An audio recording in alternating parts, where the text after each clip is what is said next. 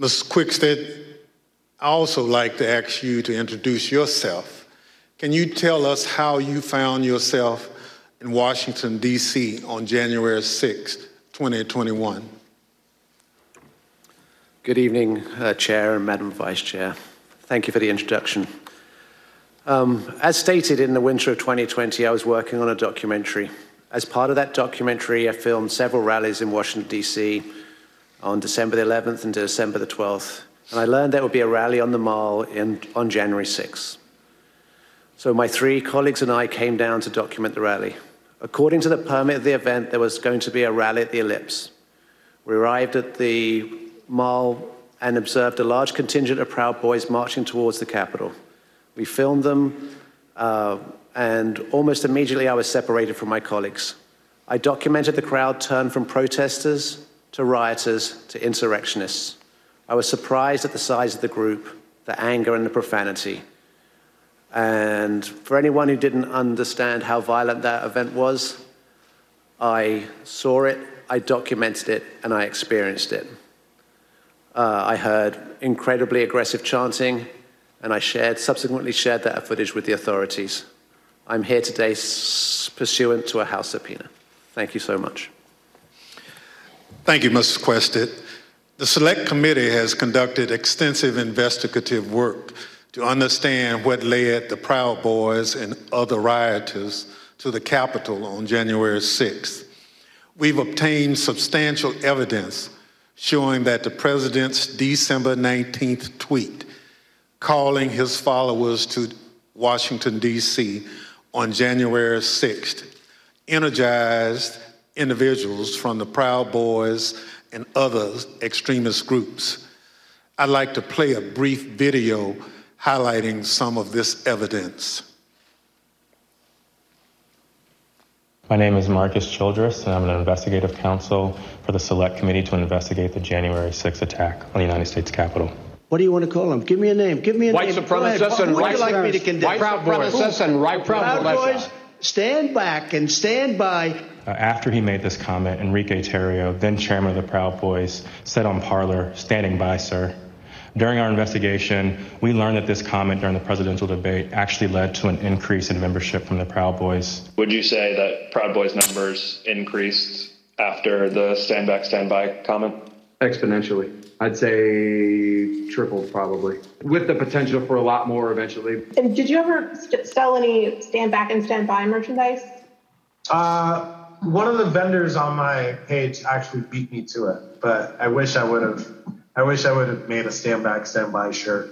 On December 19th, President Trump tweeted about the January 6th rally and told attendees, "Be there, we'll be wild." Many of the witnesses that we interviewed were inspired by the president's call and came to D.C. for January 6th. But the extremists, they took it a step further. They viewed this tweet as a call to arms. A day later, the Department of Justice describes how the Proud Boys created a chat called the Ministry of Self-Defense Leadership Chat. In this chat, the Proud Boys established a command structure in anticipation of coming back to D.C. on January 6th. The Department of Justice describes Mr. Terrio coming into possession of a document called the 1776 Returns, which describes individuals occupying key buildings around the United States Capitol. The Oath Keepers are another group that the committee investigated. You better get your ass to D.C., folks, this Saturday. Yeah, if you don't, there'll be no more Republic. But we're not going to let that happen. It's not even an if. It's either President Trump is encouraged and bolstered and strengthened to do what he must do, or we wind up in a bloody fight. We all know that. The fight's coming. The Oath Keepers began planning to block the peaceful transfer of power shortly after the November 3rd election. And according to the Department of Justice, Stuart Rhodes, the Oath Keepers leader, said to his followers that we were not going to get through this without a civil war. In response to the December 19th, 2020 tweet by President Trump, the Oath Keepers focused on January 6th in Washington, D.C.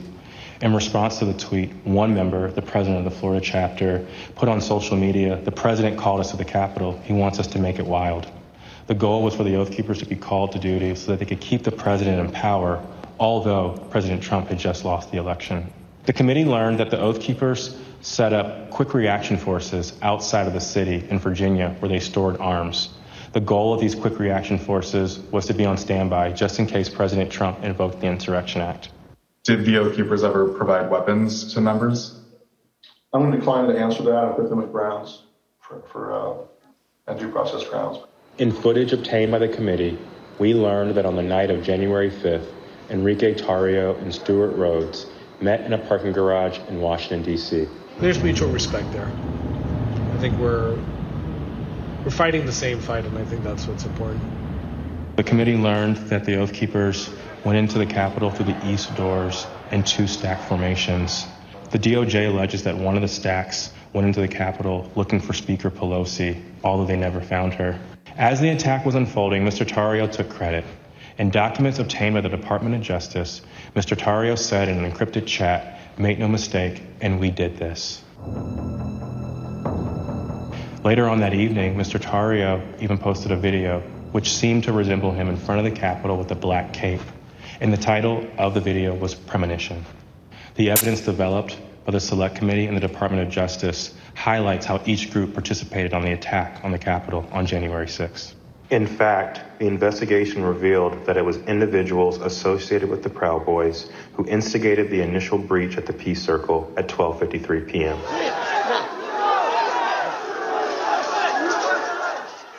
Within 10 minutes, rioters had already filled the Lower West Plaza.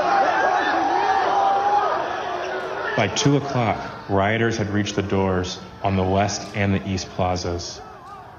And by 2:13, rioters had actually broken through the Senate wing door and gotten into the Capitol building. A series of breaches followed. At 2:25 p.m., rioters breached the east side doors to the rotunda.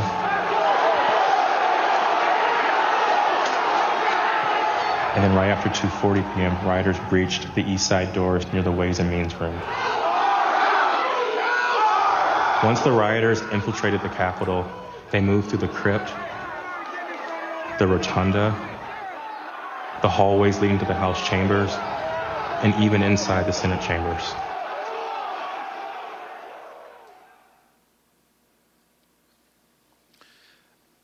Individuals associated with 2 violent extremist groups have been charged with seditious conspiracy in connection with the January 6th attack.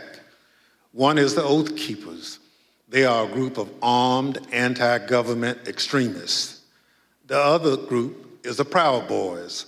They promote white supremacist beliefs and have engaged in violence with people they view as their political enemies.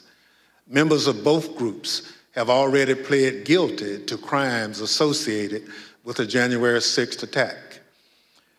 Mr. Quested, as part of the documentary you've been filming, you gained access to the Proud Boys and their leader, Enrique Tarrio. Your crew filmed them in Washington, D.C. on the evening of January 5th and then on January 6th. On January 5th, the night before the attack, you were with the head of the Proud Boys, Mr. Tarrio, in Washington, D.C. What happened? We picked up Mr. Tarrio from jail. He'd been arrested for carrying some magazines, some extra capacity magazines, and he took responsibility for the burning of the Black Lives Matter flag that was stolen from the church on December the 12th. We were attempting to get an interview with Mr. Tarrio. We had no idea of any of the events that were going to subsequently happen. We drove him to pick up his bags from the property department of the police, which is just south of the mall. We picked up his bags and went to get some other bags from the Phoenix Hotel, where we encountered Mr. Stuart Rhodes from the Oath Keepers. By the time I'd gone to park the car, my colleague was saying, who'd got into the car with Mr. Tarrio, that they had moved to a location around the corner, the parking garage of the Hall of Legends, I believe. And so we quickly drove over there. We drove down into the parking garage and filmed the scene of Mr. Tarrio and Mr. Rhodes and certain other individuals in that garage. We then continued to follow Mr. Tario. There was some discussion about where he was going to go. He ended up going towards a hotel in Baltimore, and we conducted an interview with him in the hotel room. And then we returned to DC for that night. And what was interesting that night actually was that was the first indication that DC was much more busy than it had been any other time we'd been here, because we couldn't get into the hotels we wanted to, and we ended up at a hotel that, you know, was not as satisfactory as we would have hoped. Thank you. So what you're saying is you filmed the meeting between Mr. Tario and Oath Keepers leader Stuart Rhodes, right? Indeed. You couldn't hear what was said, but according to the Justice Department indictment of Mr. Tario, a participant referenced the Capitol.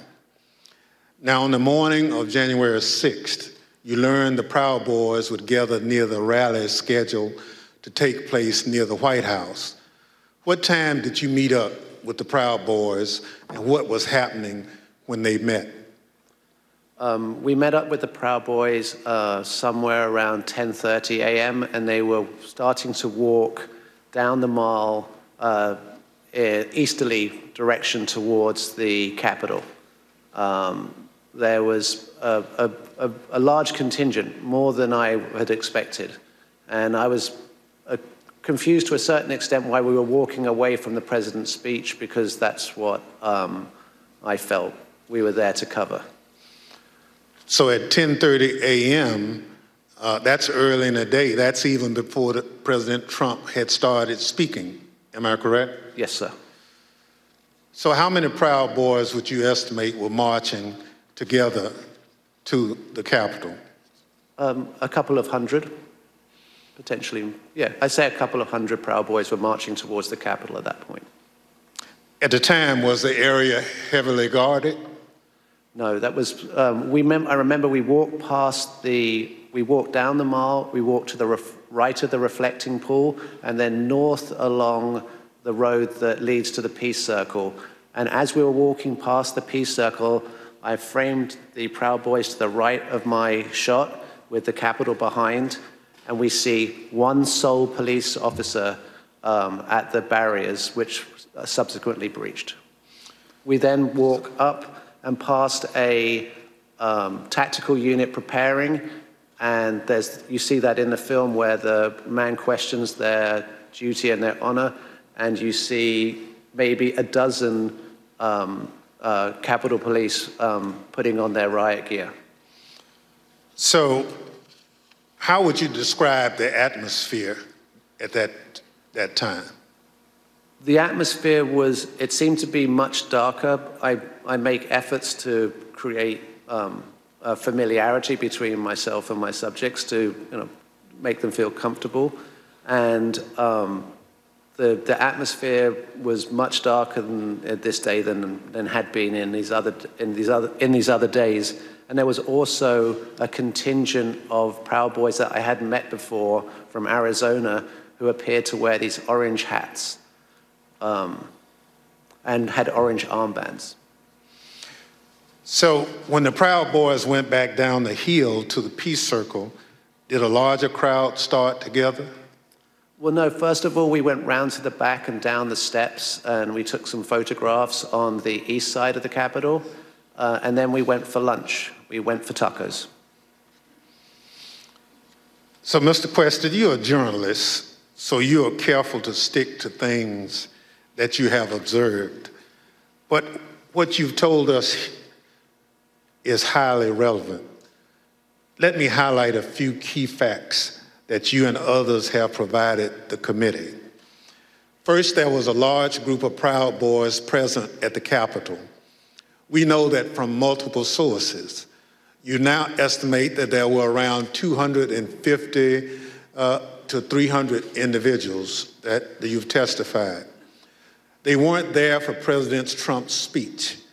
We know this because they left that area to march toward the Capitol before the speech began. They walked around the Capitol that morning. I'm concerned this allowed them to see what defenses were in place and where weaknesses might be. And they decided to launch their attack at the Peace Circle, which is the front door of the Capitol complex. It's the first security perimeter that those marching from the ellipse would have to come to as they moved toward the Capitol. The Peace Circle walkway was always where the thousands of angry Trump supporters would arrive after President Trump sent them from the ellipse. The Proud Boys timed their attack to the moments before the start of the joint session in the Capitol, which is also where President Trump directed the angry mob, quote, "We fight like hell," end quote. He told them before sending them down Pennsylvania Avenue, right to where the Proud Boys gathered and where you were filming. Now, a central question is whether the attack on the Capitol was coordinated and planned. What you witnessed is what a coordinated and planned effort would look like. It was the culmination of a months-long effort spearheaded by President Trump. Mr. Quested, thank you for your eyewitness account of the lead up to the breach of the Peace Circle. Hi, everyone. George Stephanopoulos here. Thanks for checking out the ABC News YouTube channel. If you'd like to get more videos, show highlights, and watch live event coverage, click on the right over here to subscribe to our channel. And don't forget to download the ABC News app for breaking news alerts. Thanks for watching.